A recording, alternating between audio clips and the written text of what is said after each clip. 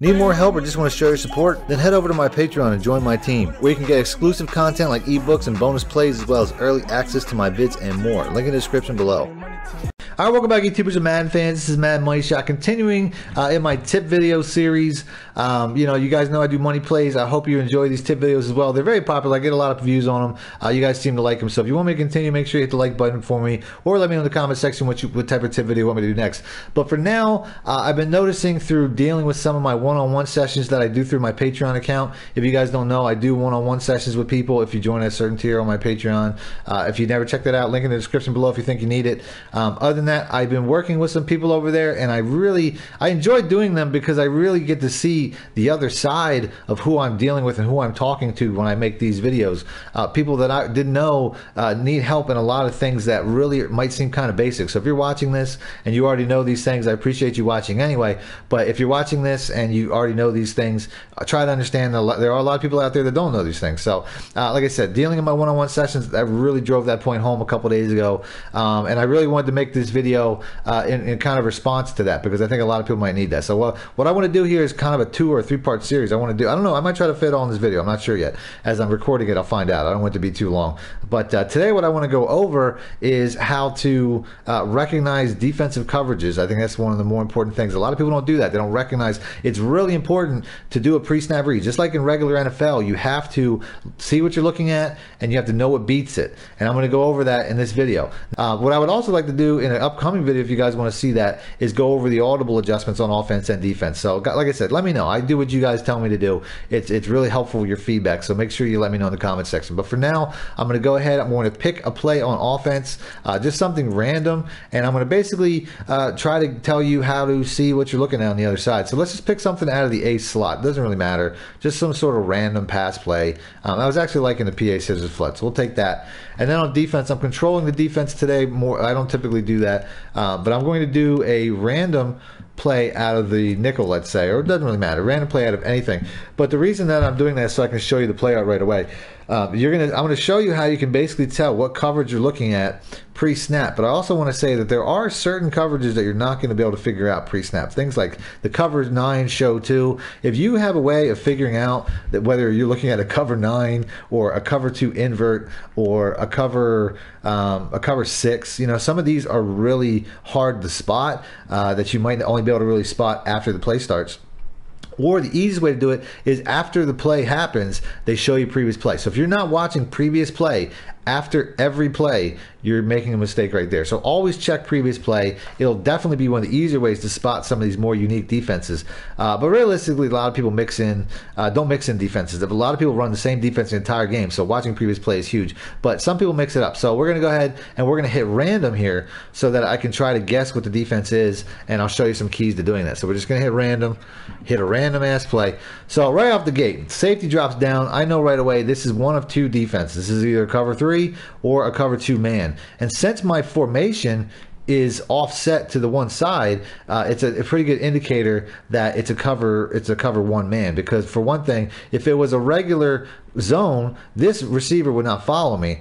But if it was a regular zone, he wouldn't even be on my side of the field. Certain formations give away what the defense is right away. And if it's heavy to one side, if there's 2 wide receivers on one side, no wide receivers on the other side, and there's 2 cornerbacks on the left side, because of those 2 wide receivers, you know right away it's a man. So this right here, I know without a doubt is a cover 1 man. Let's go ahead and let's hit the button on the other side and show, and sure enough, it is. It's that simple. You know what I mean? Simple things like that are so huge. Now that I know that it's a cover 1 man, I just got to know what beats it. And this play that I picked it for a reason, because I can turn this play to beat anything. It's a cover 2 concept right out the gate, which a lot of people run, but it has a lot of man beaters. So I got Selleck, who's a man beater. He's going to be my #1 read, and Blunt, he's a pretty good man beater as well. So like I said, I'll go ahead and run one time. That really wasn't the purpose of this video, but watch how Selleck here, that acceleration boost, because I know that that's a man beating play, is going to be my read. It's that simple. You have to make this as simple as possible. So here we go. Guy shifts down again. Looks like the exact same defense actually, which I'm hoping not to get too many of the same look. looks. But yeah, we got a cover one man again. It actually looks like the exact same play, which is kind of weird. So we're just going to go ahead and run a play so we can move it on to the next one. I'm not going to actually try to complete the pass, but either way, you know, I'm hoping to get a couple of different looks. So here we go once again. Now this looks more like, it looks like a man coverage again because I have my one receiver or my cornerback over there, but it actually looks like it might be a cover two man. Which is still kind of has the same plays beating it. If you're not sure, motioning a guy will tell. See, like I said, I really couldn't see the number on the jersey. That's why I wasn't sure if that was a corner, because you can't really see the numbers on the jerseys to the point where I know whether that's a cornerback or not. So I know now that I have one cornerback on the right side. So it's a zone coverage. Nobody followed me when I motioned two, so I know it's a zone. It's most likely a cover two. How do you tell the difference between a cover two, a cover three, and a cover four? For one, these cornerbacks are down kind of far for a cover four. Anytime you have two high safeties, and that's these guys up here, I'll try to highlight them. These two guys right here, I'm reading these guys on pretty much every play pre-snap. So these guys right here are my two safeties. I know that they're back. If it was a cover three, typically one might drop down pre-snap. There are cover three plays where a safety will drop down. It's like a robber concept where they'll drop down to a yellow zone after the play starts. So you have to watch the safeties after the play starts. But ultimately, my pre-snap read, what they call a shell look, is this is a cover two shell. So that could change once I snap the ball. So the first thing I'm going to do once I snap the ball is I'm going to keep an eye on those safeties. If those safeties stay back, or if one of these safeties, let's say one of these safeties actually covers out this way, and then this one comes towards the middle, that's the cover six look that I was talking about. But you're going to watch your safeties every time. Your safeties give away the play after the snap. So if I snap the ball and this guy drops down to cover three, and I know that right away. So my pre-snap read, I just have to change it, but I have to have that in my mind.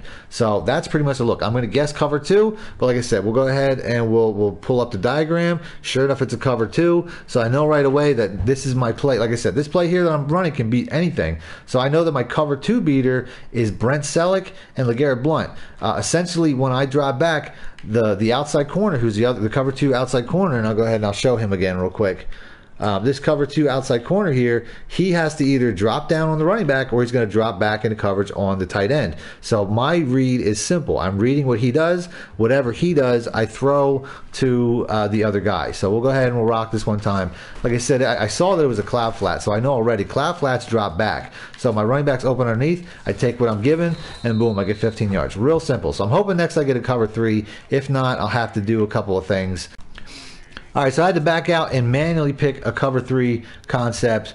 This one here is a little bit muddled. It's a 3-4, and the reason that it looks a little bit muddled is because I don't really have two wide receivers on the one side. So it's kind of a lazy cover three. If I motion this guy over, that cornerback's going to react. The safety's going to shift down. Now it looks like an easy, obvious cover three because you have a receiver on both sides to give that away. But basically, the only thing you're looking for when it comes to a cover three, and like I said, the safety shifted over because the receiver shifted over. So there's no real reason for him to be in the center of the field. He wants to react to that receiver. He wants to be closer to that receiver. So the only thing that really is going to tell me if it's a cover three is this single high safety. If it's single high safety, and like I said, it could be a man, you have to be aware of that. The motion will give it away, and the position of the cornerback a lot of times will give it away. But a single high safety is a pretty obvious cover three concept. Like I said, there are cover threes where the other safety, and I'm not even sure where he is, where the other safety will drop down. So you have to watch these safeties. After the snap, you always have to watch what your safeties are doing first, and then you continue to read. So now that I know it's a cover three, this play is not really designed for a cover three, but the circle route, as you can see, comes right up that seam. So that's an obvious. Anytime you have a slot receiver, you know, sometimes the tight end too. If I wanted to change this tight end into a fade, he's going to come open right in the cover three seam. But those two guys right there, you can see there's an obvious hole in the cover three. One of the better things to beat cover three though is in your audibles. If you do your audibles, your hot routes, and you put your outside receiver, which is Alshon Jeffrey, if you put Alshon Jeffrey on an out route, and I'll go ahead and I'll show that, if I can show it, yeah, if you put him on an out route and then do it again and smart route it, that is a cover three beater every time. Not every time, but it's going to beat cover three 9 times out of 10. That's a really good cover three beater. Another really good one is the, I'm in the way here, I think it's the comeback. The comeback is a pretty good cover three beater too, but it's not as good as the out route. The out route is way more money. And then, like I said, your streak up here. These are all obvious cover three beaters. So we're going to go ahead and we're going to run this now that I know what it is. Like I said, I'm going to go ahead and I'm going to throw this out route. You see how there's just no coverage there. He's just wide open. He's going to be every time. Now we got a cover four. And like I said, in my opinion, this is a little bit harder to decipher between a cover 4 and a cover 2. But in my opinion, the cornerbacks typically sit back a little bit more to get back into their cover 4 drops. So like I said, a lot of times cover 2 corners will be up and cover 4 corners will be back. That's really the only way to tell the difference. You can see obviously the safeties are back. So the further they are back, I think the easier it is to tell. It's just the animation. It's not 100% guaranteed, but I just find that typically your cover 2 look is a little bit more in the box. Not your safeties. Your safeties typically are like at a reasonable depth, but your cover 2 corners are not typically down because that'll get them easily beat where they want to go. So that's probably one of the easier ways to decipher a cover 4 difference between a cover 2 difference. So I'm going to reset that play. I didn't mean to do that. So here we got a cover 4. What beats cover 4 is a little bit different. For one thing, I think cover 4 is vulnerable over the middle most times. A lot of sets that people use, like out of the 3-4 odd, they use a cover 4. There's only one. There's only one yellow zone in the middle. This one has 2. But either way, it's still a little bit vulnerable in the middle if it is that type that has one yellow guy in the middle. Now, if it's like it is here where there's 2, I'd say the most vulnerable, other than obviously the run, because this is, you know, you're not going to see this look very often because there's only 3 down linemen. You'll see this way more online out of the 3-4 odd, and I probably should have did it out of 3-4 odd. That's a very popular play. But either way, this is going to be vulnerable outside, which is typically outside underneath is probably the best way to do that. And how I could do that is, you know, I could put Aguilar here on, I didn't mean to do that, on a flat route. He'll get open underneath that. The running back will get open underneath. If I leave the play as is, the running backs get open a lot under cover 4s. Because, you know, these guys are all going to be pulling back that zone. This is a deep defense, and I don't know why a lot of people run it, because to be honest, I feel like it has a lot of holes. So this is something that you typically, like I said, if it's the type where it only has one yellow zoning linebacker in the middle, that's the 3-4 version. It's very weak over the middle. You just have to flood the middle. So if this was that look, I'd have Aguilar, Ertz, or the running back to throw to over the middle. And then if it's this version like this, where it's an obvious pass defense, running the ball obviously is going to be something, because there's the three down linemen to five linemen. But other than that, the outside routes are really the best way to go. As you can see, everything gets pulled back, and then we have the underneath stuff. But cover 4, like I said, really easy to beat to the outside. So let's end it on that. I showed you guys something that beats pretty much every coverage except for man. I didn't go over man. Let me just do that real quick before I end this. Because that is something that to me is the easiest one to do, if that makes sense. Hit the cover 3. They don't have a man adjustment here. All right, so I guess man under smoke here is the only man. So really what beats man is, the reason I didn't really go over too much, is everything. You know what I mean? Man to me is one of the worst, unless it's a cross man. Pretty much man is beaten by just about every adjustment. So the R1 route, the way that R1 route curls, you're going to see how easy this accelerates and just destroys man. LeGarrette Blount's not fast, but you see how he gets away. My controller's rattling. You can see how he gets away from the coverage. Anything that has an arch in it like that, like Aguilar's pretty good against man. Anything that has like a dramatic turn in it, it just has a way of beating man. The slant beats man. That's why I put Ertz on a slant. The drag route beats man. That's why I'm putting Ertz. I'm doing all that on Ertz right now. The zig route beats man. You know what I mean? If you have a good speed, anything that has a dramatic arcing effect is going to beat man. It's a poor coverage, but it has its usefulness, but it's just not in the way that you would think. So something like a flat route, which doesn't have an arch, or what Jeffrey's running, what Smith is running, those things that are just straight, they don't beat man. You know what I mean? They'll get in trouble for man. You just see there, I throw a pick 6. You know what I mean? So those things, I thought the play would end, bro. Oh, that's right, because I'm controlling it, so it's going to keep going. But either way, those things, unless you're running like a dramatic arch in the pattern, it will not beat man coverage. It's that simple. Yeah, that's pretty much it. The in routes and the out routes are pretty good against man too. You wouldn't think it to look at it. But like I said, anything that basically turns, it's going to beat man. Unless you got a top-notch athlete or a top-notch man corner. That's the one caveat. So don't try that against Patrick Peterson necessarily. Somebody like that who has all the physical tools and a good man capabilities.